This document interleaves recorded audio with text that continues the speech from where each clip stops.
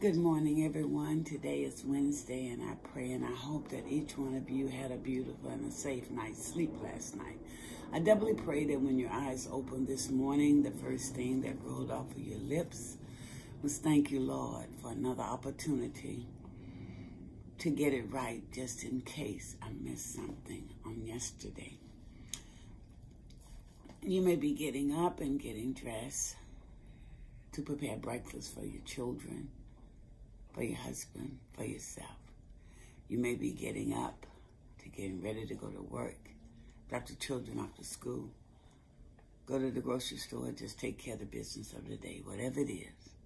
I ask you before you start your busy morning to open your ears and radiate your mind and let it go on down to your heart and let the heart pump the word of the morning. And the word of the morning is carry, carry, carry. What are you carrying this morning? Who are you carrying and who's carrying you? That's the key. Who's carrying you? That can help you to carry someone else. Let's look at the definition of carry. Support or move something or someone from one place to the other. To hold something or someone in your hands, in your arms,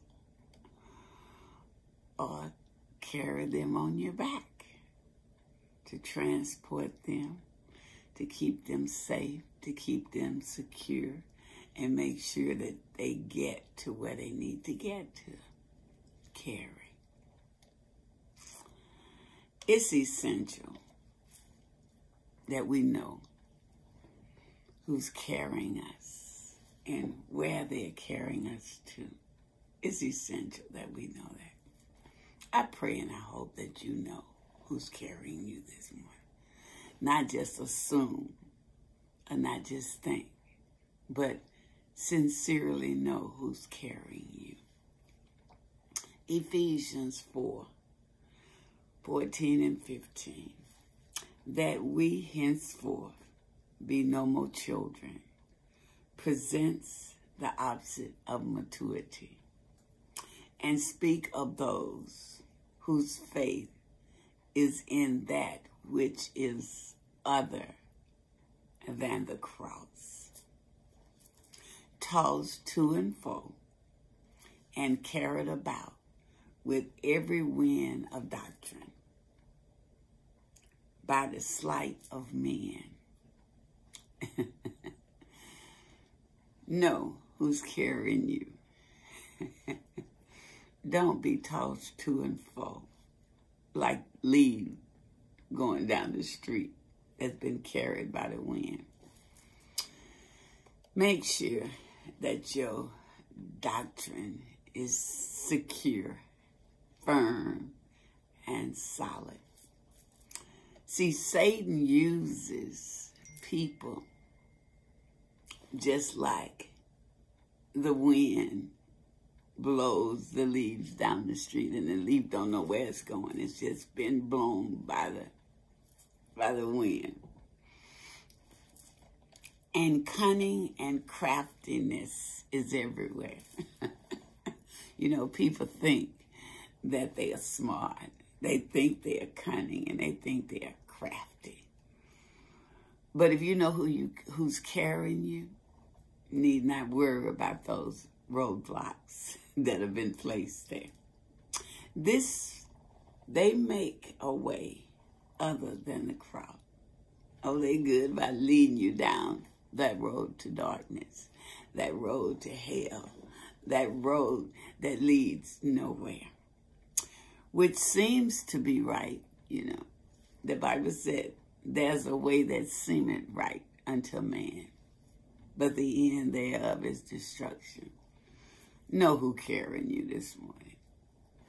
Whereby they lie in wait to deceive. Reference to the delivery. They deliberately plan to destroy you. That was a for instance, and we just celebrated the resurrection. And they trying to change the meaning of the resurrection to something else. Know who carrying you. Know who carrying you. Don't let people say who's carrying you. You know. And you stand firm in who you know that's carrying you. 15. But speak the truth in love, powerfully proclaiming the truth of the cross. If you speak the truth, do it firm with power. Proclaim it with power. Don't be afraid. But always make sure when you speak the truth, it's with love and not being cunning and crafty. May grow up into him in all things. See, the proper spiritual growth can only take place according to the proper faith.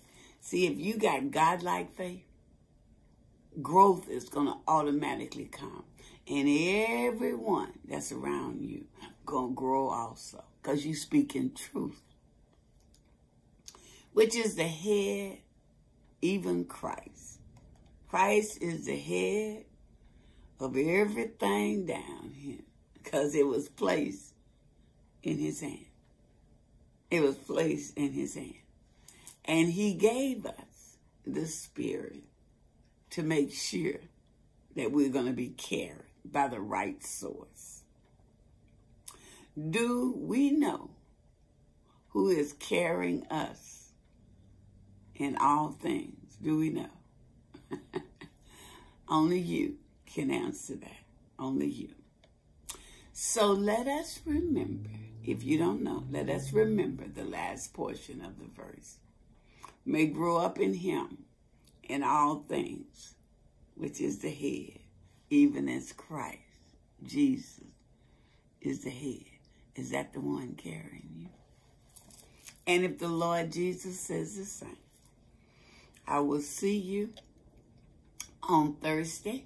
Be safe. Be blessed.